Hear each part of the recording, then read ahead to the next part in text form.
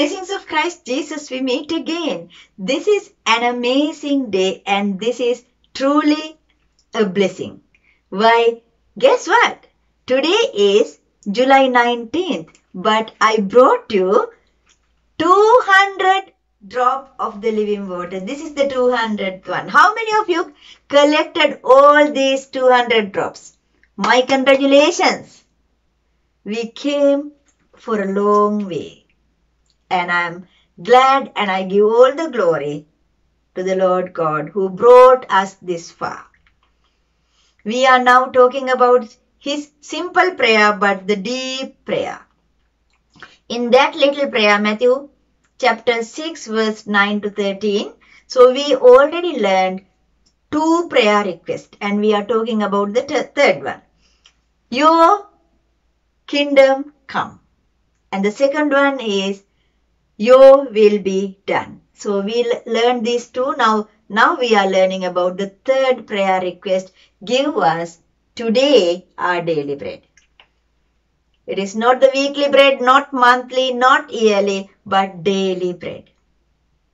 Right? So we talked about that for a couple of steps. Why it is not monthly. Why do we need to collect because of our greed and not the need but greed. So we need to trust and obey every single day, depend on him. So we learned all these things. And today, let's see why this happened. Why he asked to collect everyone this same amount of bread, same amount of manna. Let's see this. There's a very good theory behind it. Let's go to the book of Exodus chapter 16 and I want us to read verse 18 to see this divine principle. Verse 18. When they measured, before that it says they went outside and they gathered much. Some gathered much and some gathered a little. Verse 18. When they measured it with an omer is a measurement.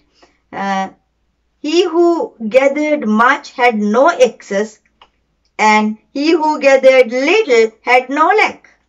Every man gathered as much as he should eat.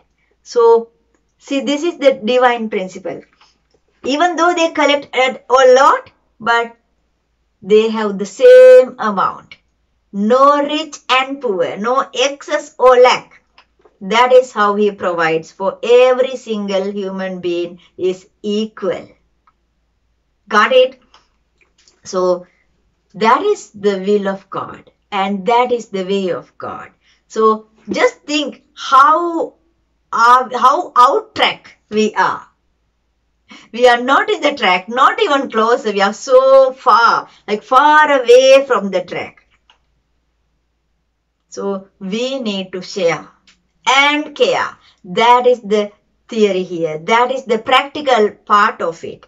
Personal application is sharing and caring. Not to gather to keep it for myself, but to share and care.